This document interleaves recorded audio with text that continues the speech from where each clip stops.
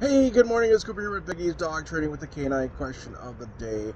Canine question of the day is, why do so many dogs that you can't determine the breed start aggressing at 18 to 24 months at their owners or at other humans?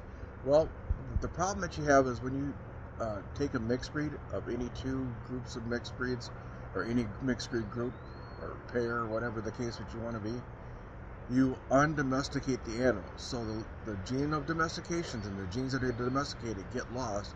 Some dogs go really passive, but some dogs go and start acting like the canis, coyote, wolf, fox, and so they go wild. When that situation happens, it does not include the human at all, so they go to run the human off because the human's too passive, or they go to try to kill their owner because the owner's too passive, or the owner becomes a detriment, or the owner is ill, whatever the case may be. They act at the owner instinctually.